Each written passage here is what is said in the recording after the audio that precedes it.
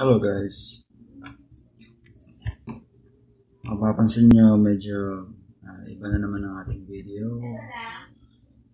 Since maulan, try natin gumawa ng medyo different video pero may something magtutunan tayo or at least mapapakinabangan natin.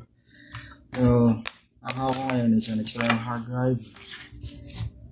It's a Toshiba 1TB hard drive. Yan. Okay. Kung nataka kayo kung bakit ako may ganitong video is actually matagal na akong nag-troubleshoot ng computer. Been doing this for like 10 years now. And may computer shop ako before, and since nagkaroon ng lockdown, at the same time shutdown din ang business. So ang mga services ko ay sa printing, computer rentals, photo edit, ang dami, download, kung ano lang maisip ko, Wi-Fi. So in this video, share ko lang kung paano recover ng files from a corrupted hard drive.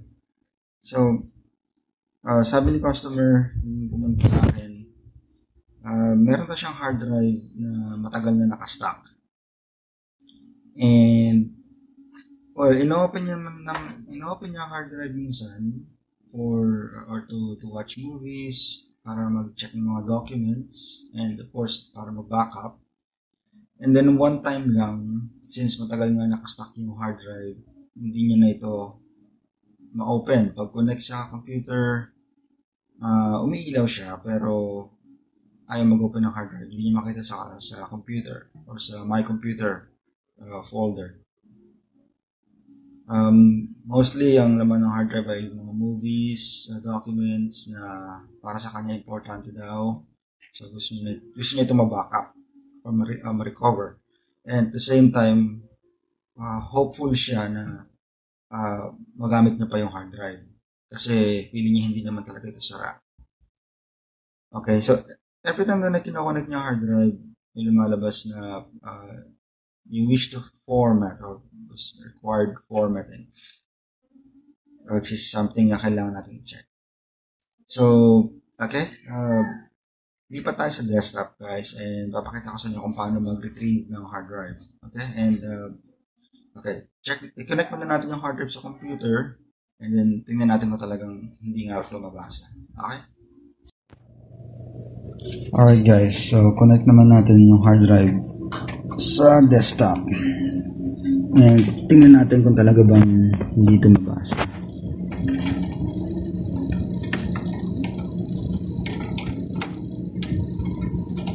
Okay. Ayun. So may tone ang computer signaling na may bagong device na nakakonect. And as you can see, connect sa hard drive. And kung hindi kita sa video, may ilaw to, nagka-flash. So, punta ngayon tayo sa desktop and check natin kung totoo ba na hindi ko ma-recognize ng computer. So guys, dito na tayo sa desktop screen. Okay, nakakonect na yung hard drive, external hard drive. Sorry, pero maraming files. Obviously, mga local drives yan sa PC ko. SSD and internal hard drive. Pero para ma-confirm natin or ma-check natin kung connected or detected ba ang hard drive is by going to the device manager. So, okay, since may hawak akong phone to capture, ayan, right-click si this PC or my computer, and then go to or click manage, and then okay, so sorry, hindi device manager. Punta tayo ngayon sa disk management.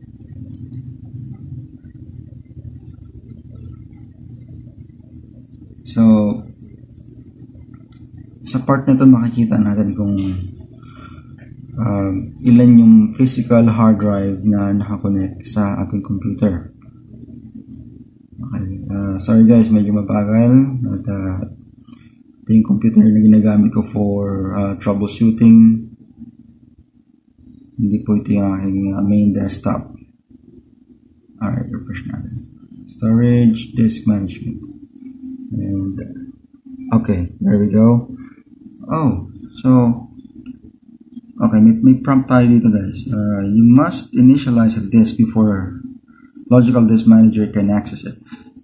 Okay, disk 2. So assuming ito yung external hard drive na nakakonect sa PC.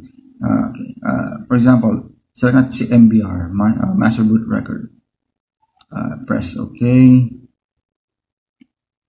Alright.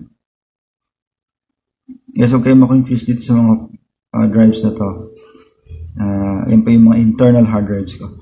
Okay, so virtual disk manager, data error, cyclic redundancy check.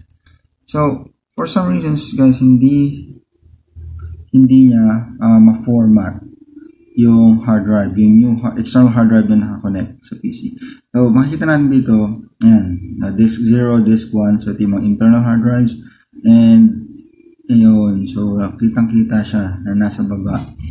Unknown disk number 2, 931 GB. So, yeah, 1 terabyte hard drive and unallocated. So, parang lumalabas na may na-recognize si Windows na hard drive, pero parang hindi siya formatted or wala siyang laman.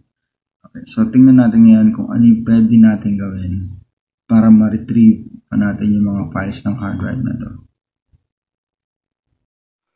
Okay guys, okay, so nakikita natin ngayon ang aking desktop screen. So hindi na ako gumamit ng camera, screen capture na lang ito para mas malinaw.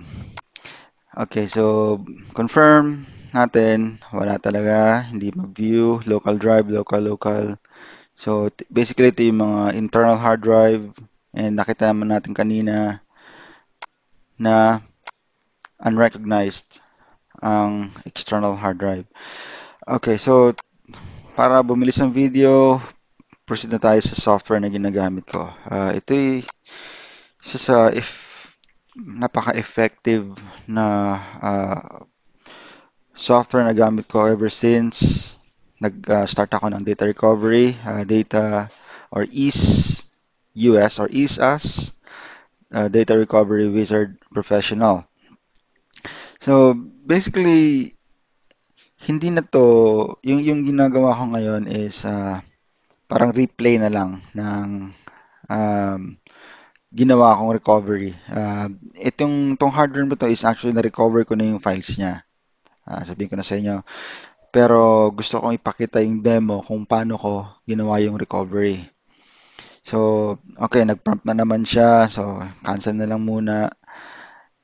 And then, okay, so may tatlong options dito. Deleted file recovery. So, kung meron tayong na-delete na files from hard drive or flash drive or internal hard drive, as long as nababasa ng Windows, na-open sa BIOS, na-recognize ng computer natin, malaki yung chance na ma-retrieve ito.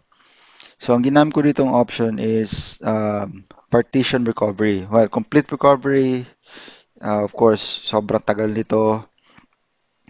Kaya ang ginawa ko na lang is partition recovery.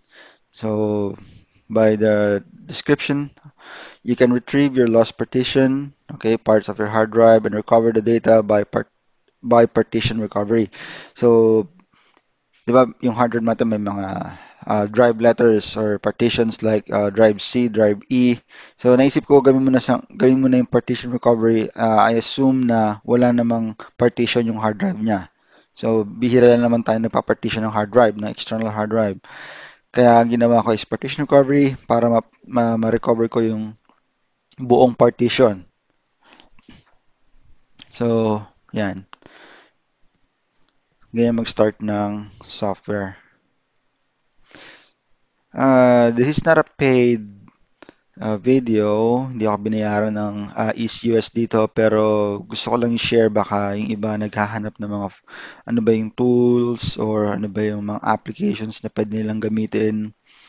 And may actually hindi basta-basta magpa-recover ng files.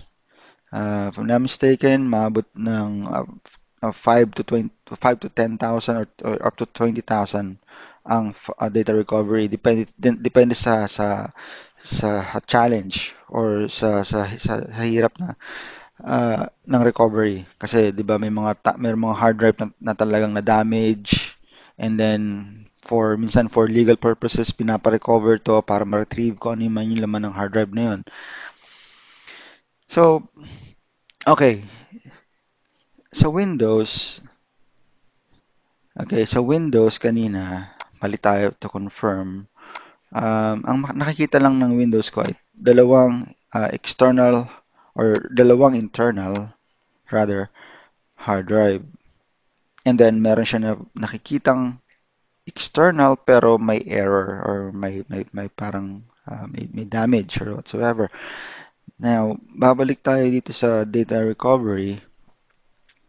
Na-recognize niya na may connected external hard drive, and alam niya kung anong brand, nakikita niya yung model, and kung ilang, I think, ano yung size ng partition. So, since ang hard drive is, oh sorry, ito, ang hard drive natin is 1 terabyte, so recognize niya 931 gigabyte. Okay, so if you click on next, or if I click on next, makikita natin mag-start na siyang mag-retrieve or mag-search. Okay, so makikita nyo guys, it will take a while. Umabot to ng 30 minutes to an hour. So sige, wait natin, since 20 seconds lang naman ang searching. Pero pag tumagal, try natin i-cancel para hindi masyadong humaba yung video. Okay. Okay, so while waiting, tips lang para mapangalagaan natin ang ating hard drive or lalo na external hard drive. One important tip is wag natin itong ibabad sa computer or kung saan man sa laptop na nakakonect. Kasi since kung ang hard drive natin ay medyo luma, like ito pa yung may mga motor hard drive, 'di ba, yung mga old school, hindi pa siya SSD, may motor device yan sa loob. So, the more na nakakonect yan sa computer, yung disk sa loob is tuloy-tuloy ang pag-ikot. And yun yung, syempre, since may motor device sa loob, may tinatawag na wear and tear. So, habang umiikot yan, nababawasan yung lifespan niya, yung performance niya nagde-degrade, pwede itong masira or pwedeng masira ng maaga. So, para maiwasan natin yung guys, wag nating ibabad ang hard drive or external hard drive sa computer. And since nauuso na rin ngayon yung mga smart TV or yung mga nagda-download na nagsisave sa hard drive na gagawin yung hard drive as player, yan, isa yan sa mga common causes na nasisira external hard drive. Binababad yung hard drive sa TV. And one time, pag inopen nila yung TV or pag inon nila ito, hindi na ma-view, hindi nyo ma-access yung laman ng hard drive. And then, later on, malalaman na lang na sira na pala. Since, ang TV natin kasi guys, siyempre hindi naman to kagaya ng computer na pwede nating i-shut down. So, it's basically on and may on and off function lang to. Pag nag-on tayo ng TV, automatic ang hard drive natin is mag-on. So, mag-start na mag-spin yung kanyang drive. Okay? Then, so, babasahin ng TV. Ma-access yung mga files. And then, unlike computer, sa computer, pwede tayo mag-shutdown, di ba? Para ma-avoid natin yung makorrupt yung hard drive, magkaroon ng data loss, and para proper shutdown para hindi masira yung computer. Unlike sa TV, unlike sa computer pala, ang TV natin, ang option lang is i-off. So, most likely, pag naka-on yung TV, umiikot yung disk ng hard drive and then bigla nating in-off. So, ano sa tingin niyo mangyayari, 'di ba? Biglang mamamatay, biglang titigil yung pag-ikot ng disk sa loob. And same thing or same scenario sa computer na bigla nating pinatay or biglang sabihin natin nag-shutdown nang hindi natin alam. Or sabihin natin nagkaroon ng power interruption, namatay yung computer habang ginagamit, and then pag on natin, ayaw nang ayaw na mag-run ng hard drive or corrupted na si operating system or sabihin natin na nawala yung mga files, pati yung files na ginagawa natin. So it's the same thing, same scenario sa external hard drive, ginagamit ito and then biglang papatayin ng computer.